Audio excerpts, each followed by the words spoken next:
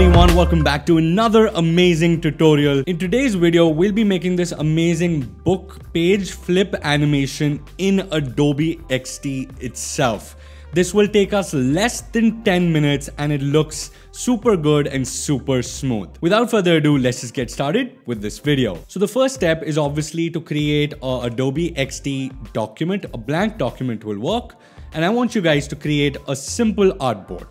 iPhone 10 is the kind of artboard that I'm going for. You can go for any artboard depending on the size of your phone or depending on the size of your web page. The next step is to actually create a base for all the books to be displayed. And in this case, I'm going to create a rectangle which kind of folds up, I'd say 2/3 of this, a little more actually, and that's about it. I'll remove the border and I'll give this a white color. I think that is fine.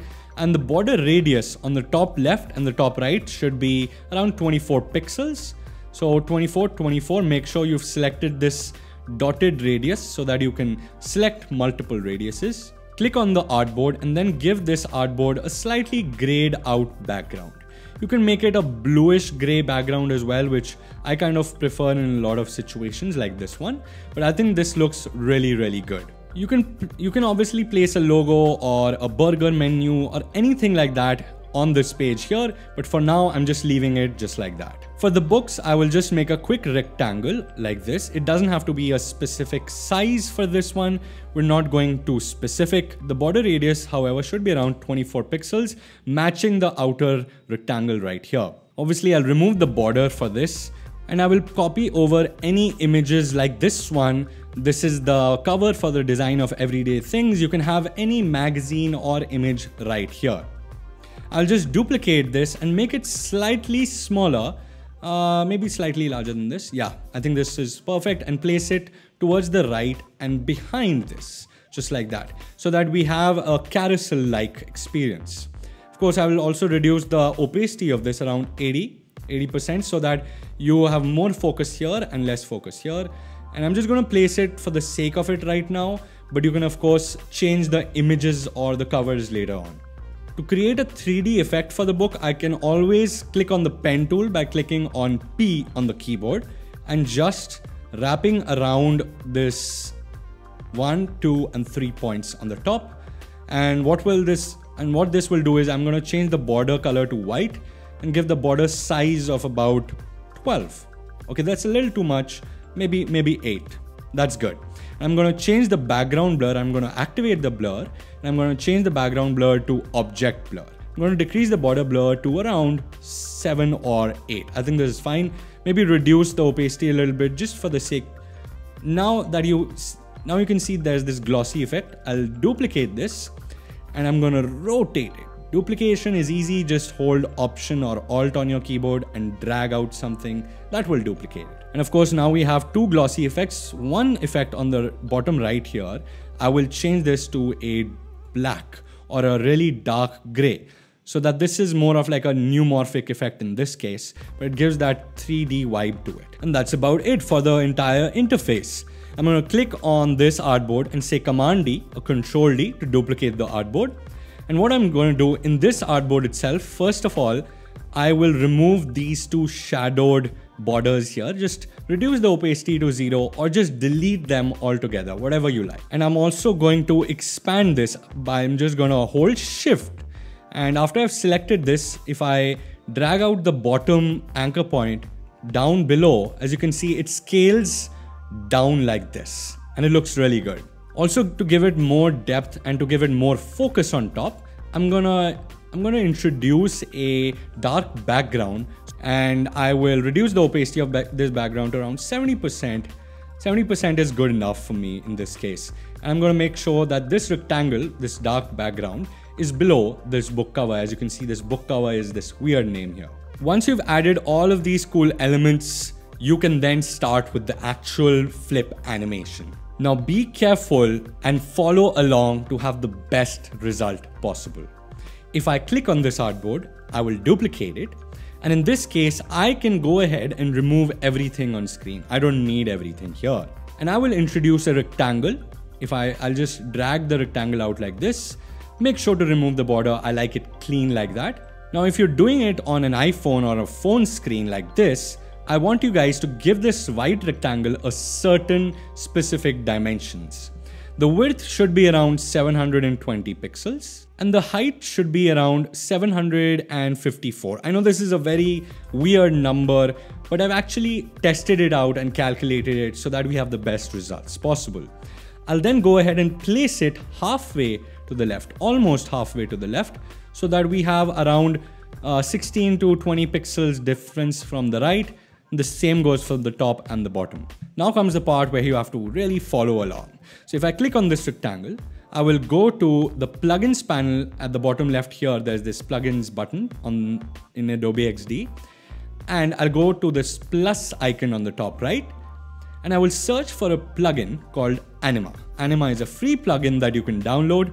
As you can see, if I search for Anima, it will display the Anima plugin for me. Once you have installed this Anima plugin, go back, make sure that this rectangle is selected and click on Anima in the plugins panel on the left. Now, while the rectangle is selected, click on Embed Code. Now, as you can see, there is this window that pops up. We don't really need to fiddle around with any of these values right now. Now, there is a library called turn.js, which allows us to create these amazing paper turn effect. Of course, you don't have to have any knowledge of coding. This is strictly to show you what I'm using. Now, for your convenience, I've created a Google Doc. Now, this Google Doc is of 45 pages. Just below this JS text here, there's a script tag which starts. So just start highlighting and just highlight maybe 1 or 2 lines. Then use the scroll bar to go to the bottom, which is the 45th page. Hold Shift and click on the last line like this. As you can see, everything has been copied over. Then go ahead and say Command C or Control C on Windows. Go back to XD and in this embed code window, make sure that selected layer is selected and then go ahead and say Command V or Control V to just paste it. Of course, our task is not over yet. Now, as you can see, this has a width of 720 and height of 780. You can adjust the size of the pages by adjusting the size right here. And go ahead and save this so that we don't lose any of our progress. Now, in this very document that I'm sharing in the description, there is this HTML tag right here. Below this HTML title, copy everything here. Now, div ID magazine is the container. It's like a component. Under that, you will have all these pages. So each div inside this main div will constitute one page. It's very simple to understand. For now, it's just simple copy paste. Copy all the code right here and go back to XD and go to embed code. There'll be an edit button here now. And if I go back and I need to go to the bottom of this very page. So what I'll do is I'll drag like this on my mouse and I'll drag till the very bottom. It might take half a second to scroll to the bottom because it's long code. We really can't do anything about it. At the bottom where the script tag ends like this, if I press enter or return, I will just paste that very text right here. I have also added this style function at the bottom right here. I've also added this style tag with all the styling that is required. Now, a lot of this is important, so make sure from the document given in the description, go ahead and copy this style as well. I'll have everything in that document.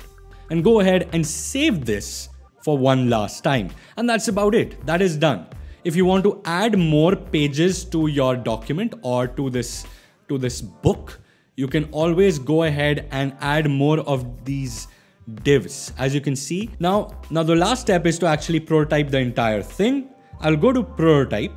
I'll click on this book cover right here. I'll drag this arrow to the second artboard. Make sure tap is on. Auto animate is on the trigger. Destination is of course this artboard right here. Ease in out for me and 0.4 seconds is also okay. So one thing we'll do different with this artboard is I'll click on this book cover right here. I'll go back to the Anima plugin on the left here and I'll click on link. So I want to link this to this last page right here. So in this case, what I will do is go to this last page right here and I'll say preview in browser. As you can see, the effect will be live right here. I can drag to flip the page. But in this case, I will copy this little link on the top here and say Command C or Control C. I'll go back. I'll go to this second artboard right here. And under external link, I'll say Command V or Control V to copy that link right here. Now in this case, now to test it out, all you need to do is click on the first artboard and say Preview in Browser. And it'll show you something very similar to this. And there you have it, a very nice book flip effect. Let me quickly call Saptarshi and let's see how he reacts to this design that we replicated from his original. Hey everyone, Sapta here. Punit has asked me to check out the book flipping animation that he has replicated in Adobe Xd. So let me see how it looks.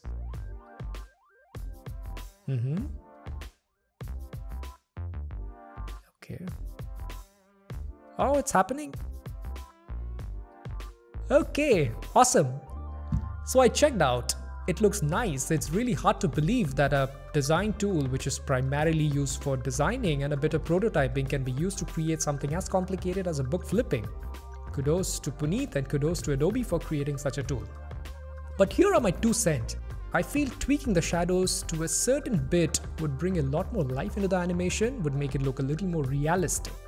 And the second thing that I see there is the frame rate. I would obviously want a slightly higher frame rate, which would give it a more real app-like feel so that the animations are really smooth. But that's a limitation of Adobe Xd. You cannot increase the frame rate, something that you can do in a tool like After Effects. But the fact that the same thing could be done using a much simpler tool in a much shorter time is commendable. So if you try that out, let me know what you feel about it.